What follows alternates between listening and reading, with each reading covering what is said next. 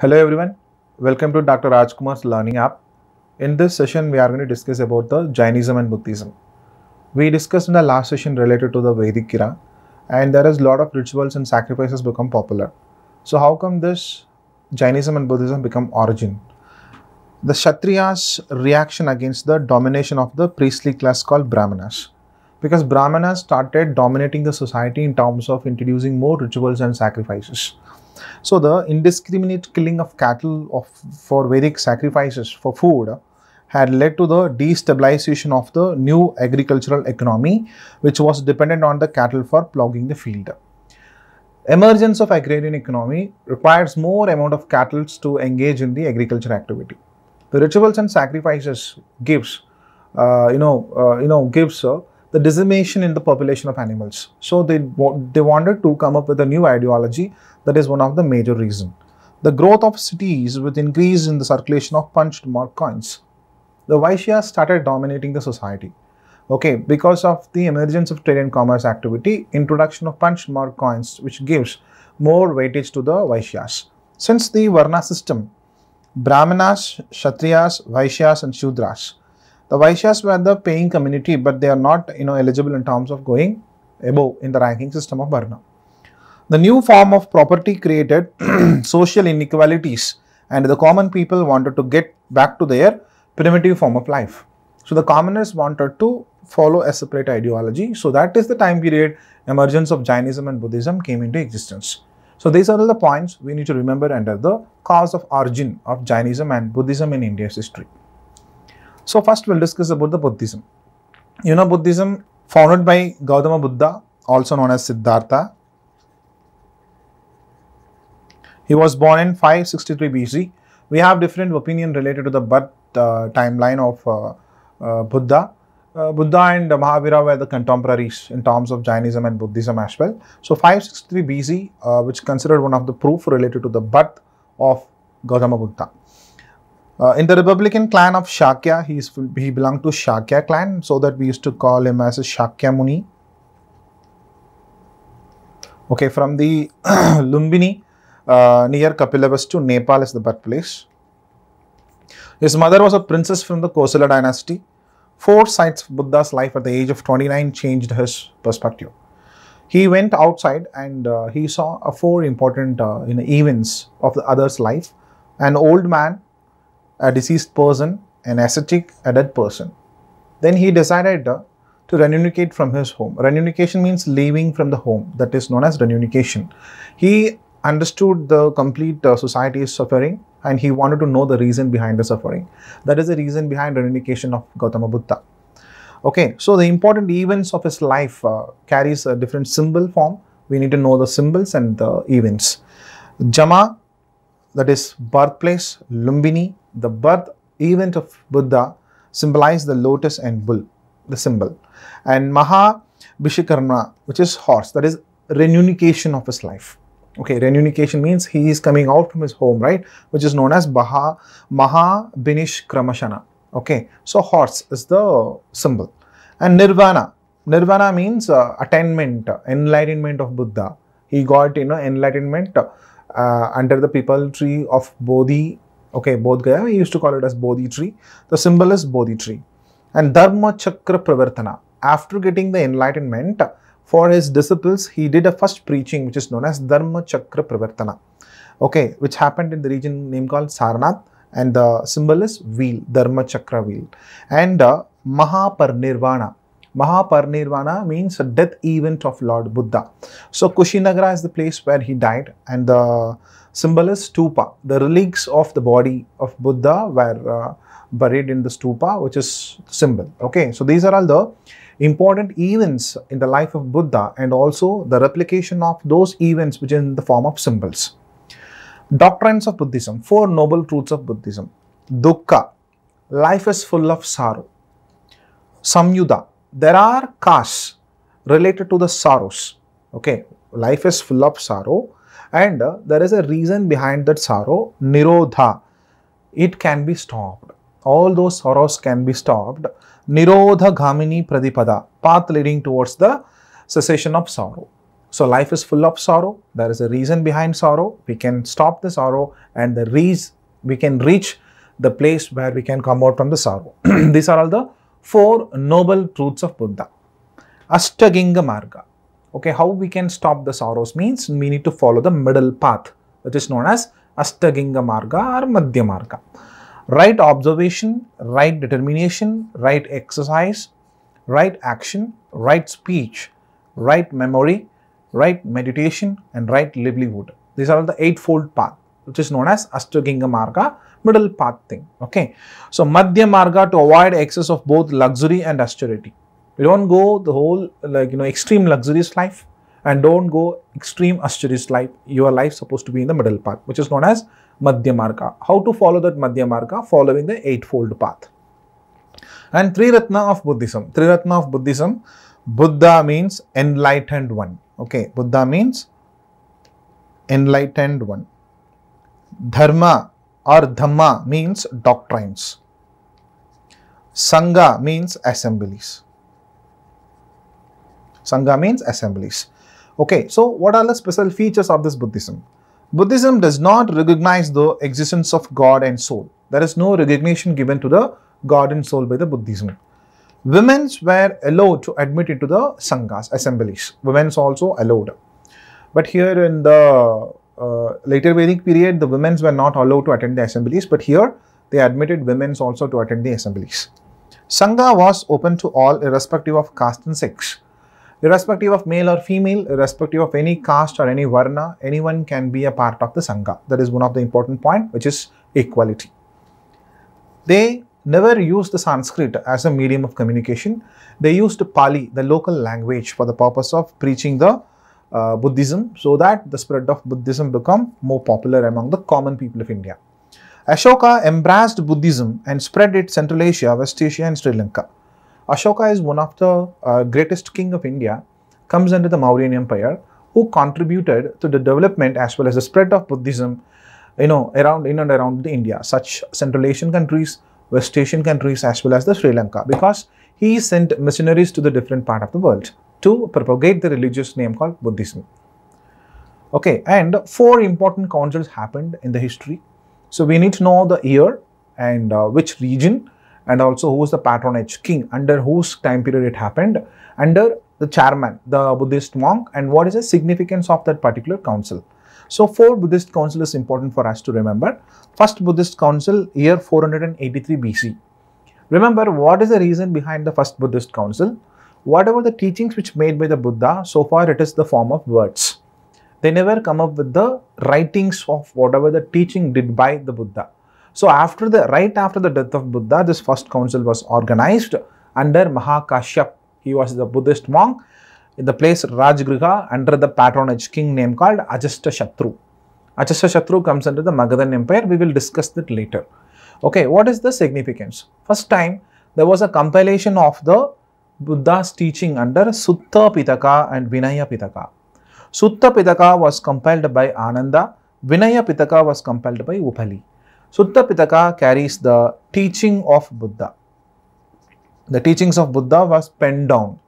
And Vinaya Pitaka means it's a monastery code. Monasteries. In Buddhism, you need to understand 3 important terminology. One is Chaityas. Another one is Viharas. Then Stupas. Chaityas means Buddhist shrine, temple place for the worship. Viharas means monasteries. The Buddhist monks wanted to propagate the religious. They wanted to travel from one place to another place. Wherever they go, they wanted to stay, right? For that particular purpose, monasteries were built, which is known as Viharas. Stupas means where the relics of Buddhas were buried, which is known as stupas. 3 important terminologies you need to understand. So whatever the code they need to follow, which they used to stay in the monasteries, right? That was compiled under the Vinaya Pitaka. These are 2 important things, and which was compiled in which language? Pali language. That is your first Buddhist council. Second Buddhist council held in the 383 BC, after 100 years of the first Buddhist council. Kalashoka was the king and Sabakami was the chairman, and the place Vaishali, Bihar. Monks of Vaishali wanted some changes in the monastic code, So a few doctrines were added under the Vinaya Pitaka, which is known as Second Buddhist Council significance. Third Buddhist Council significance, 250 BC is the timeline. Ashoka, the great Ashoka of Mauryan Empire, and Moghaliputra Tisa, he was a chairman of the particular council, and Pataliputra, Patna, Bihar is the place. Compilation of Abhidhamma Pitaka. Abhidhamma Pitaka means it's a philosophical explanation of Buddha's teaching comes under Abhidhamma. Okay, and also decision were took to send many people as a missionaries to the distant part of the world. Fourth Buddhist Council, 98 AD, the king named called Kanishka. Okay, Vasumitra and Ashwagosha was the chairman, and Kashmir is the place. Okay, Kashmir. Translation of three Pitakas, Vinaya, Sutta and Abhidhamma. These three Pitakas from Pali language to the Sanskrit language, which was made by Ashwagosha. And the division of Buddhism into Hinayana Buddhism and Mahayana Buddhism. These are all the basic features that we need to understand about the councils of Buddhism. Causes of the decline of Buddhism. How this Buddhism got declined. Buddhism succumbed to the ritual ceremonies which it had originally denounced. Earlier, Buddhism became more popular among the people because they are against the rituals and sacrifices. But the introduction of Mahayana Buddhism, idol worship became popular. Because of that, many rituals and ceremonies were followed by the Buddhist people. So that is the reason behind the first decline. They gave up Pali and took Sanskrit. The fourth Buddhist council translated the work of Buddha, Tripitakas, into Pali into the Sanskrit. So that is the reason. Adoption of Sanskrit instead of the Pali language, which was popular among the common people of India during that time period. They began to practice idol worship and received numerous offerings from the devotees. Mahayana Buddhism is the emergence of idol worship of Buddha. When they started doing the idol worship, they started getting offering from the people of India. Monasteries came under the domination of the ease-loving people and become the center of corrupt practices. They adopted gifts, receiving more money, and also, they lived a luxurious life. The monasteries become the center of corruption activity. And Vajrayana form started to develop, and Buddhists came to look upon women as objects of lust, not as the member of the particular sanghas. So these are the reason behind causes of the decline of Buddhism. Okay, importance and influence of Buddhism in terms of literature, development of Tripitakas, that is Sutta Pitaka, Vinaya Pitaka and Abhidhamma Pitaka. We know what is this. And also Milinda Panho. There was a dialogue which happened between the Menander and the Saint Nagasena, was compiled in the name of book which is known as Milinda Panho, or Questions of Melinda, which was one of the important literature work of the Buddhism, compiled during the post-Mauryan era under the Indo-Greeks. Milinda is the Indo-Greek kingdom. Dipavamsa and Mahavamsa is the chronicles. Chronicles means short stories related to the life of Buddha, which belong to Sri Lanka. And Buddha Charita was written by Ashwagosha. These are all the contribution given by the literature part of Buddhism. And the different sector of Buddhism. Hinayana, which is known as lesser vehicle, they believed in the real teaching of Gautama Buddha to attain the nirvana, that is enlightenment. They do not believe in the idol worship, and they followed only Pali language, which is in the Hinayana text. About Mahayana Buddhism, which is known as greater vehicle, they believe that nirvana is attained by the grace of Gautama Buddha, and they followed Bodhisattvas. Bodhisattvas means the person who is going to be a Buddha. Like Dalai Lama now is considered as a Bodhisattva. So they believed in Bodhisattva instead of whom? The Gautama Buddha. By following, not by following his teachings. They believe in idol worship and also followed Sanskrit, the Sanskrit language used in the Mahayana text. Vajrayana, they believe that nirvana is attained by the help of magical tricks or black magic. That comes under Vajrayana Buddhism. Okay, so the Bodhisattvas were the different category of Buddhas. Avalokiteshvara, compassion, Buddha's compassion. Manjusri, Buddha's wisdom. Sambattabhadra, Buddha's aspirations. Okay, Shtigarbha, Buddha's merit. Maitreya, Buddha's activity. Vajravani, Buddha's power. Sara Nivarna, Buddha's qualities. Okay, Akashagarbha, Buddha's blessings. So these are all the Bodhisattvas form of Buddha. So Buddhist architecture, I told you, place of worship, that is stupa. And development of cave architecture, Barabar cave in Bodh Gaya, Bihar is one of the popular architecture work. Development of idol worship and sculptures, Gandhara school of art, Mathura school of art, Amravati school of art came into existence. The growth of universities, okay, 3 important universities came into existence, but 2 popular universities which contribute more in terms of development of Buddhism, that is Nalanda University and Vikramashila University. Both the university were located in which state? Bihar. Okay. So these are all the information you need to understand related to the Buddhism. Next religion is Jainism. Jainism is not at all coined by one person. It was developed by 24 Tirthankaras.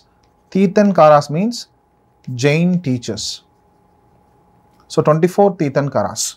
The first Tirthankara name called Rishabdev being the first, and the last one is Mahavira. 24th one is Mahavira.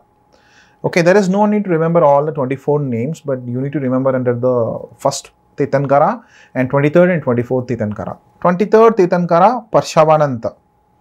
Okay, his emblem is snake. 24th and the last Tirthankara was Vardhamana Mahavira. Emblem is lion. So Vardhamana Mahavira was born in Kundagrama, Bihar in the year of 599 BC. His father was Siddhartha. He was the head of Jnanatrika clan. His mother was Trishala, sister of Lichavi princess of Vaishali, married to Yashoda and had a daughter named called Priyadarshan, who husband Jamili became the first disciple. Okay, at 30, after the death of parents, he became an ascetic. He attained supreme knowledge, that is enlightenment, nirvana, right? Here it is Kaivalya. Kaivalya was attained by him, and at the age of 72, he attained death at Pavapuri near Patna in the year of 527 BC. Okay, this is a little bit information related to Vardhamana Mahavira, who considered to be one of the greatest in the religious name called Jainism. 5 vows of Jainism. If anyone wanted to follow this Jainism, they need to take this 5 vows. That is Ahimsa, non-violence; Satya, do not speak lie; Asatya, do not steal; Apagriha, do not acquire anyone's property; Brahmacharya, celibacy. Remember, this 4 was given by 23 Tirthankaras. This last one was added by 24 Tirthankara Mahavira. So the Brahmacharya was added by Mahavira under the 5 vows of Jainism. 3 main principles, that is Ahimsa, Anekatantavada, Apagriha. These are 3 main principles of your Jainism. 3 Ratnas of Jainism: right faith, right knowledge, right conduct. Samyak Shraddha, Samyak Jnana, Samyak Karma. Right faith, right knowledge, right conduct. So how you can acquire all these things? 5 types of knowledge.